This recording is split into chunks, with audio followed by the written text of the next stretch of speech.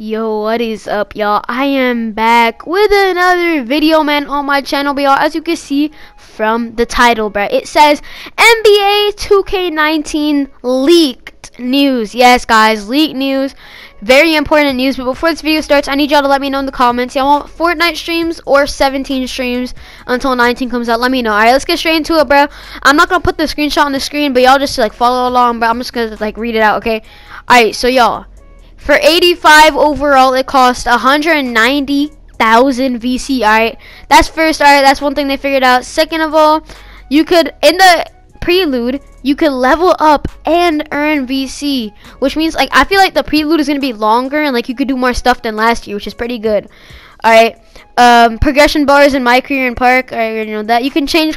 Alright, you all know in 2K17 we can change clothes in the park. 2K18 they took it to where you have to go to your court to change clothes.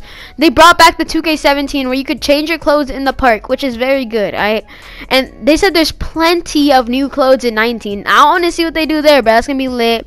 And then they said multiple games will be played in the China storyline part of career. So that's a career, bro. Like, we don't care about that, y'all. All my subs are here for some park information, so that doesn't really matter. Anti-up/stage will be in 2K19. Y'all probably already know that.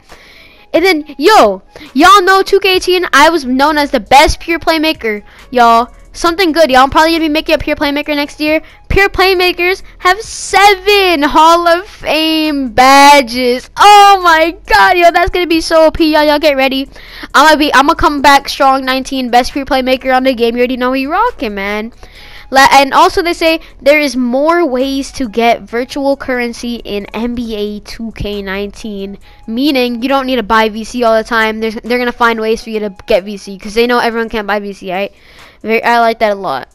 And then Prime News will be revealed on Saturday, which is tomorrow, or like whatever time I post this video, the Saturday, right? The upcoming Saturday, right? You can see all the potential badges when creating a player. That was like that for 2K18 also, which I like that a lot. What else is there? Shot creators have an efficient 3-point rating depending on your arc selection, which is pretty good. Shot creators used to be OP, so I like that. Each player has its separate overall. I don't know what that means, bro. Like, I'm looking forward to see what 2K19 has in store, bro. Like, that's pretty cool, bro. And lastly, badges will be harder to get, which personally I like that, cause like you should have to work hard for your badges. Like in 2K17, like you know everyone was trying to get that Dimer Hall of Fame, Ankle Breaker Hall of Fame. You have to work for it, bro. Like I like that. It's coming back to 2K19. Hope y'all enjoyed the video. Let me know if y'all want some more information. I got more to share. Let me know. Hope y'all I cannot talk. Hope y'all enjoyed the video, man. Peace out, y'all. Hope y'all enjoyed the rest of your day.